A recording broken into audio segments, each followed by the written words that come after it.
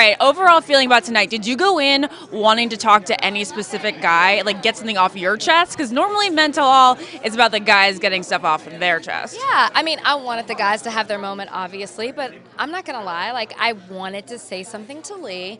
There are things that I learned watching the show, outside of the show, just everything else that was going on, and I wanted to address it in a very, like, succinct way.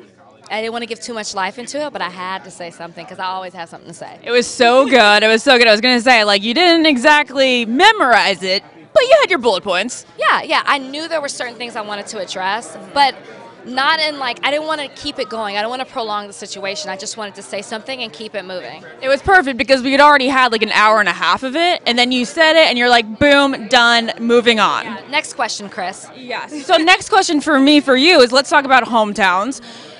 Your dad, did he actually get to meet the guys? My dad did meet the guys. Okay. Now, you'll see whether or not that plays out on camera or off camera, but it was very important to me, and my dad knew that, to meet the men that, you know, like I was bringing home and who I could possibly be engaged to. You're really close to your family. They were really harsh on Brian. Were they harsh on all the guys and we just didn't see it? Yeah, I mean, I'm skeptical, I'm doubtful about things, I question things, and so did my family.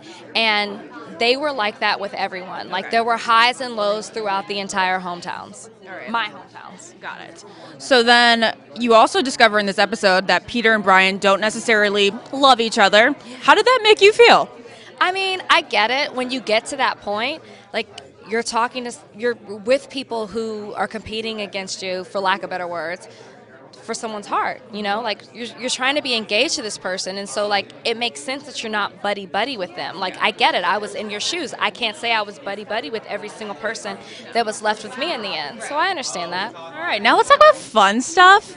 You had a happy couple weekend last weekend. For those of them who aren't part of the Bachelor family, happy couple weekend is when you get to hang out in a house, confined to a house, with your fiance for about 3 days, right? What do you guys do to pass the time? Just binge watch a lot of Netflix? I mean, sometimes we watch Netflix. Like, we do everything. Like, it's so important because we're getting the chance to know each other like we haven't before. So there's a lot of talking. There's a lot of planning the future.